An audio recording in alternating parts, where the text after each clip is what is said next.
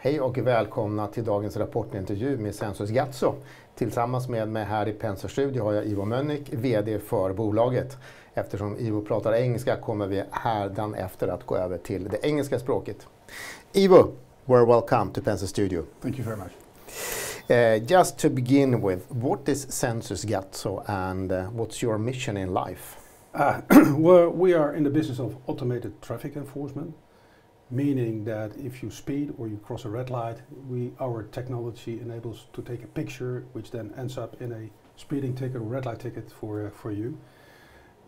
That might sound negative, but it isn't, because in the world every year 1.3 million people die, and that number is increasing. And with this technology, we actually assist reducing these numbers. So that's when we talk about the mission of the company, is making traffic safer. But there are also other benefits, environmental, fuel consumption, less particles in air, etc. that comes with it. Isn't that true? Oh, that is definitely true. So we do have an impact on the development goals of the United Nations. So we make traffic safer, but we also make cities more sustainable with our technology. It's quite a good mission to have. It is, yeah. We're very proud of it. I think you should be. So over to the recently announced quarterly report, the third quarter of 2023. How would you describe the third quarter of this year from an overall perspective? Overall, we're very pleased with it, because typically Q3s are a bit slowish. There's the holiday period in between. Our order intake instead was really good. Our sales level was solid, a good sales level, and our profitability was good as well for the quarter. So overall, very pleased with the results of the quarter and tracking towards our targets we have given for the year. So very pleased. You touched upon the order intake, which was strong. You posted growth of close to 175%, which is very strong for the third quarter. In which areas, I think, on product and markets, did you see the strongest growth? Yeah, we see strong growth coming from the Middle East for now, and that's driven by Dubai, but also by Saudi Arabia, which is a region where there's a lot of positive development going on. So that's where the strongest growth is coming from. On top, our business in the United States is continuously growing, time after time. So that's the other part where we see a lot of growth. Was that the same areas that drove the growth in sales as well? Would you say? I would say so, yes. Okay. Yes. Yeah. You have also seen a lot of growth in the TRaaS revenues, which is of course one of your key targets go in the longer term. Do you see potential in other markets outside the US and to some extent Australia, where you're already present when it comes to TRaaS? Yeah, just brief explanation what TRaaS is. That's good. It's traffic enforcement as a service. You could also call it business processing, outsourcing by governments, and that's what we do in the United States. So there we install equipment, we maintain it, we send out citations, we collect the funds, we distribute them between the cities and ourselves. So the full process is by us. That is something we now slowly start seeing also coming into new regions, like for instance in Tasmania in Australia, where we do not 100% of it, but part of it. There is a tender coming out in the Netherlands, where also very similarly a lot of these parts in the process have been outsourced, or will be outsourced, I should say. So that's in the developing markets. In new markets, like in Ghana, where we closed the contract with the government there for the entire traffic enforcement for the entire country nationally, that would be the exact same model as how we do it in the United States. So in developing markets, they basically skip a few steps and they go immediately to this model. In the developing market, it goes step by step towards the business model as we see it in the United States. What is the driver behind this? Is it lower costs, or is it the fact that you take the investment up front and just deliver the revenues? What would you say is the key driver here? Yeah, I think it's both. So it's the investments. We do the investments. So the local governments don't have to do that. It's also the know-how, which we have, because we have proven to be able to do that in the United States and in other parts.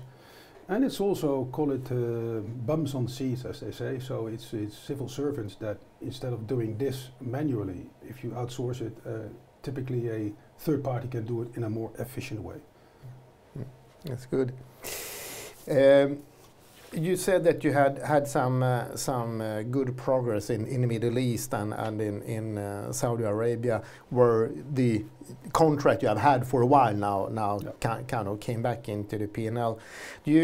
It seems that you're moving towards the end of this contract when it comes to deliveries. Do you foresee potential of service and maintenance revenues for these kind of contracts going forward? Yeah. If you recall, at some time we had to inform the market about the fact that the contract was temporarily paused, and it was because lack of cars over the COVID period, lack of drivers. That we surpassed that, and now we started the final deliveries on the contract, which is the remaining 25% of a 275 million contract. That will be now executed until the end of the year. So that's really good. Then we will have about 1,200 in-vehicle systems, which we delivered in the market in Saudi. They need maintenance, they need calibrations, and so forth. I can see, probably that's going to be your next question, do you see any further revenues coming out of it? Yes, because if you have that many systems in a market, you can bet on the fact that do the maintenance and the calibrations locally by the OEM is a much more preferable solution for any governmental customer. So I can see that happening in the near future. And that will create some recurring revenues on the base of your installed base.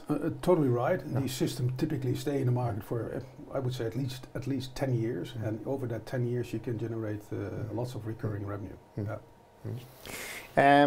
You have landed this very large order to the Swedish Trafikverket. Excuse my pronunciation there. The work on this order, how is that progressing? And can you say anything about the timing, what you think of revenue recognition when it comes to the Trafikverket order? Yeah, I mean, first of all, it's an order of, believe it or not, 850 million Swedish krona, which is the largest order in the history of automated traffic enforcement anywhere. And we won it, and we're very pleased with it. But once you complete the current contract, or the previous contract was completed, you start all over again with a tender, meaning we have to recertify the system basically, which is a kind of a complex thing to do, time consuming. A lot of the whole team in the Swedish office is working on it. They're doing a great job. But what then happens next is you have to deliver a prototype to Trafikverket. So that's the first sort of revenue generating moment, which we passed. Next phase there is to do what we call the golden sample. So now it has to be proven to be fully delivering on issuing the citation. So we're projecting that to come in the beginning of the year, somewhere in the Q1. So that's another revenue generating moment. And from there on, you go into the rollout of replacing the infrastructure here in Sweden with the new system.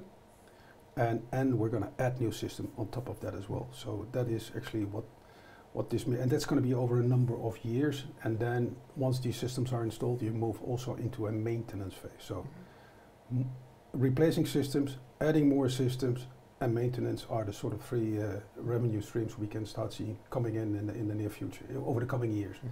The contract in full will last for a period of 12 years, which is similar to what we have in the Netherlands. Really good to have a baseline level of revenue coming in for the coming 12 years, which very good for us. Is the progression in line with what you expected when you made this? Yes, and that's, as I said before, because of the dedication of the team in Sweden and also the intrinsic knowledge about the customer and the requirements we have in the office in Sweden. Yeah. Moving over the Atlantic, you have presence in the US over the, as we said, the trust model. Can you elaborate very short, because there's a lot to say there, but let's keep it short. Yeah. Can you elaborate on the recent events on the political front in the US when it comes to your business? Yeah, I mean, politically what we see happening is that the number of fatalities in traffic in the US is increasing. And that's, against what one would expect. So what you now see also maybe driven by the Democratic government is they made available funds to curb that. So we see states like Connecticut, like Florida, like California opening up for new or forms of enforcement. So we do school zone enforcement now or can be done in Florida, speed enforcement done in California and so forth. So there is definitely political momentum going on in the United States about, you know, on the automated traffic enforcement side. Yeah. That sounds very good. To sum up, Ivo, which are your priorities in the near-term future? Well, I mean, it's I mentioned it quite a few times before. Is that we're pushing the trust model because that is actually giving us the recurring revenue, and specifically in the United States. So that's a focus area, but also in new territories, of course. And we're pushing, you know, towards a new roadside platform, which we call Flux. So those are the main objectives to achieve in the short term. Thank you very much for coming here and visiting us. Thank you. Thank you. Örjan.